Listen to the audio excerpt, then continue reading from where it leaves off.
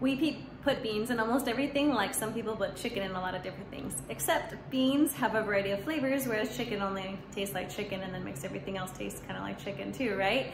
Well, one little thing that can really help you if you are trying to make this shift over to eating a little bit more plant-based is to make your own beans. Taste better than a can, is a little bit more economical.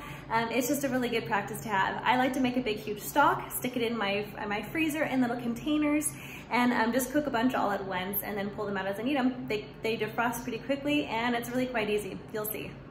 All right, dried chickpeas. These things absorb water like crazy. So all you gotta do is stick them in a bowl and bam, they absorb a bunch of water. I mean, look at the size differentiation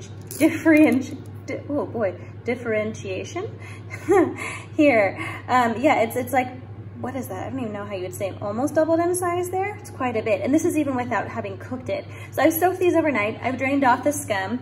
The scum is kind of like this. I've also got some black beans going, of course, here. And it's basically all the stink that you might have in your body. It's gonna pour off and it's gonna smell a little bad, but not as bad as when it comes out of your body. So this is a great thing to do. 24 hours is optimal. Sometimes I go about 20, 18-ish, and I still find a lot better results, and it's good. So here we are. We're gonna pour off the leftover water here that I've been rinsing with and then get it into our pot.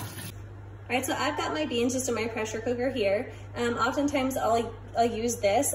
Before I got a pressure cooker, I just put them on the stove and with a bunch of water and let it just kind of simmer for a couple hours with the lid on.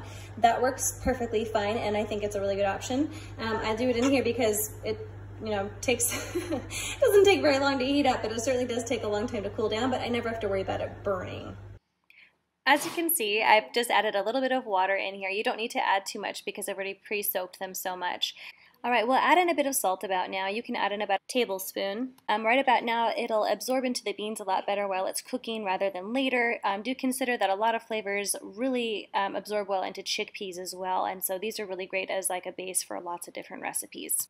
Make sure to turn off your keep warm button. It'll extend the amount of time you have to decompress your pot.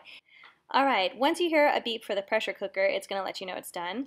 And you're just going to go over and look over at the pressure release valve and see if it's up or down. It's going to be up for a long time.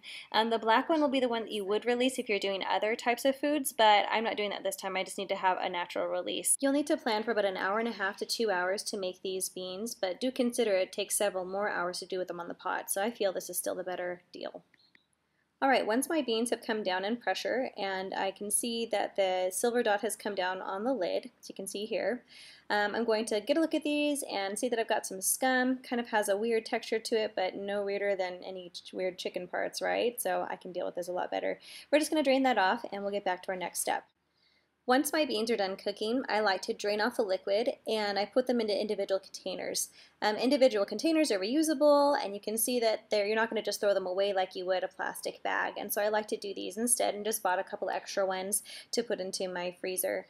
All right, make sure to cool so you avoid the vacuum suck and that it doesn't stick on there and make things difficult for you in your freezer later and when you're trying to defrost. If you drain off all the water, you're going to find that it'll be a lot quicker to defrost as well.